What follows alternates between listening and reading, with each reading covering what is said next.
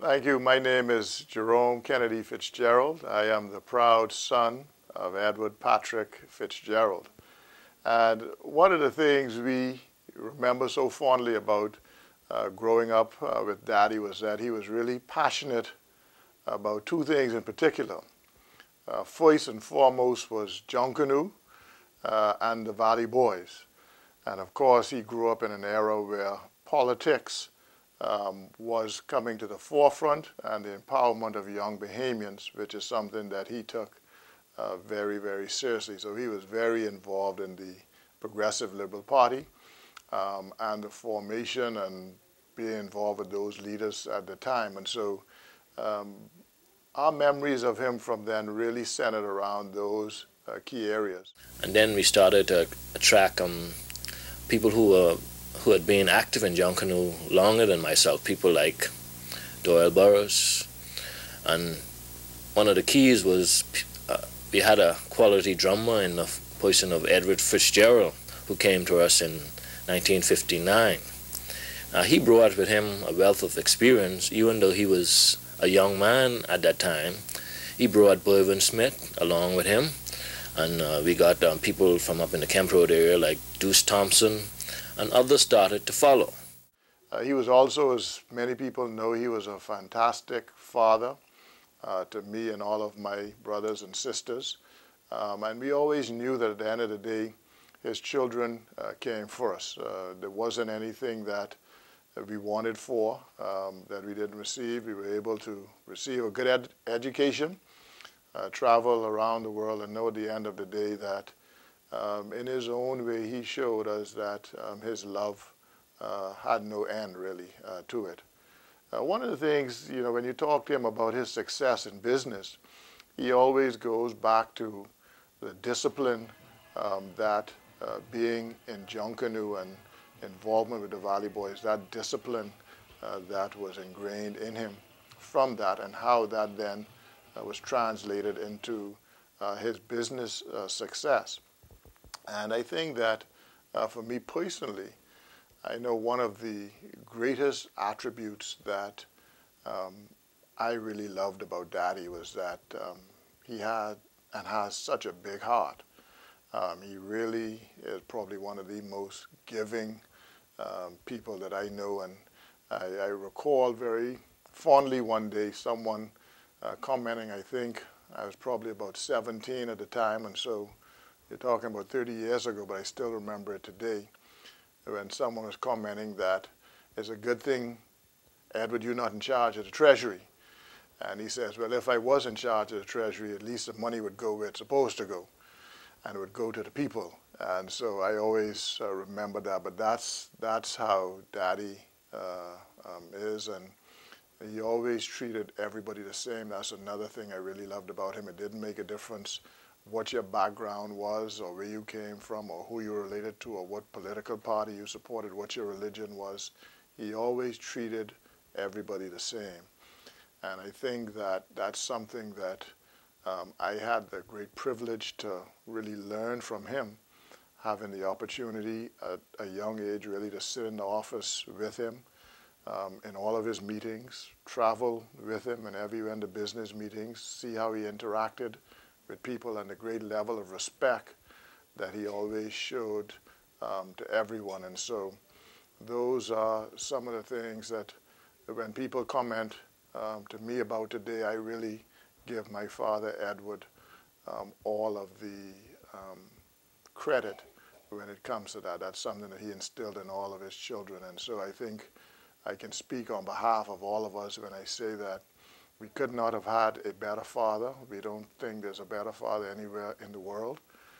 One who has shown us a great deal of love and compassion and inspired us all to really be our best, and inspired me to achieve whatever it is I dreamed that I could achieve. And it's with that confidence that I have been able to accomplish what I have, and my siblings have been as well. But the following year, I persuaded people to come with us. Edward, I think they were, if I'm not sure if Edward was there at the time, because me and Edward, like I say, rushed for his father the year before. But I persuaded people like Michael Curtis, Lord Cody, Deuce, Lestron. They were people who were seasoned Junkanoo people. So we got, in 1960, we got a lot of the people from some of the major senior groups at the time to come with the Valley Boys. And that was, to us, that was the beginning of what we have today. Because I always just tell Gus, I always thought the Valley Boys started in 1960. Tell you, remind me that you all had a group from 1958, which was the forerunner of what we call the Valley Boys. And we had people when we started. The Valley Boys was an offshoot of the Pioneer Sporting Club. Because if you were a member of the Pioneer Sporting Club, then you were a member of the Valley Boys. It was around the time when Gus went to school, and myself and Ed and Edward was actually running the group. Because Edward filled in when Gus was off at Morgan State, and they had shot the Thunderball movie. Edward was actually in charge. The drums has evolved from the regular keg. We used to have the wooden keg. Either the salt beef keg was the preferred barrel. Then they started making those. One of the Honourees, not one of the Honourees, but Doyle Burrows, he was instrumental in the early years of heading the drums for the Valley as well, along with Galah George Wilson. He was also, Galah was one of our lead drummers when I came in. Our other honoree, Mr. Edward Fitzgerald, he was the lead drummer before Galah, and I believe Galah took over from him. In that mix, you had a person like a Burvin Smith, you had a person like a Frankie Smith, you had persons like a Reginald Forbes, you have persons like Churchill, Roll, Cochter. Those fellas are off in Freeport. And one thing a lot of people may not know about Daddy, of course, is that Daddy was a policeman. He started off his career as a policeman. For our part, the kids, we didn't know him as a policeman. By the time we came around, he had left the police force and was in business. But being a policeman was always first and foremost in his heart. And so we grew up with having policemen around the house, having them come into the office, and a great connection, even still today, that we have with many persons in the police force really is a result of Daddy's commitment to the police force. And I don't think he ever stopped being a policeman. And when you listen to stories going as far back as his childhood and him playing cowboys and Indians, you go and talk to people in the Valley and they have all the stories of Daddy being and playing cowboys and Indians and how you couldn't shoot him and how he would never die and so forth. And so that's just who Daddy was. That's who Daddy is. He just has a spirit that does not die, does not give up, does not quit. And that's the one thing you know about him. And his career as a policeman, he was very, very stern and strict and fearless, which he still is. And he didn't care who broke the law. There's a story about him having the nerve to stop, of all people who he said was speeding, one day his own mother, Nana.